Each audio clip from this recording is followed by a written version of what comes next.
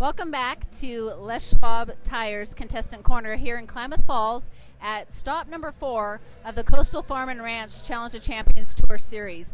I am joined with my dear friend, family. This is what we do. This is why we love what we do in this culture of rodeo. And is this lovely gal is Italy June Spratt, formerly Italy June Tatonen. Her maiden name, when I followed her around like Hughes, when I wanted to be Miss Rodeo Oregon. She was Miss Rodeo Oregon 1980, and she happens to be the mom-in-law of the producers of this event. So I'm really excited to have her here. Didn't know she was coming, and I just wanted to visit with you a little bit about everything your kids are doing. This is so awesome, what they've put together over the last 5 years. So tell me what this means to you. Well, you know, this is really special, Becky and everyone, because this is kind of what we want culturally to be handed down to our generations. When you're in this kind of business, and Becky knows from the stock contracting, and my daughter's father, so our family, we're bull riders, and we're also bull raisers and production people too.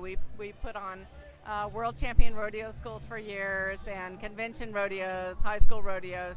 So for my son-in-law and their family to be putting on these events, it's really special for me. Well, and the great thing is not only are we here covering Jason's events and the Challenge of Champions Tour for Coastal Farm and Ranch, but we're also all about She's Gone Country with Becky, and that's really where this is stemmed from. It's all about roots, going back, bridging the gap, and keeping the heart of the American cowboy alive. And I think Italy's family is doing just that, because how many generations? We've got 3 or 4 now? Well, for me, this is just like the second generation for my daughter and families. But if you attend these events, you'll see, the lights. If you attend these events, you'll see that their children, my grandchildren, are also involved.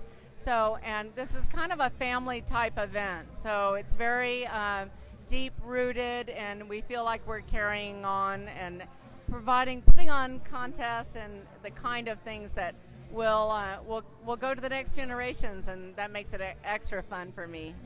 And we are in the dark, but I know you can still hear us on this video, and that's the great thing. The after party has started. So we are going to say goodnight from Klamath Falls at the Coastal Farm and Ranch Challenge of Champions Tour and Les Schwab Tires Contestant Corner. Thank you, and we'll see you at the next stop.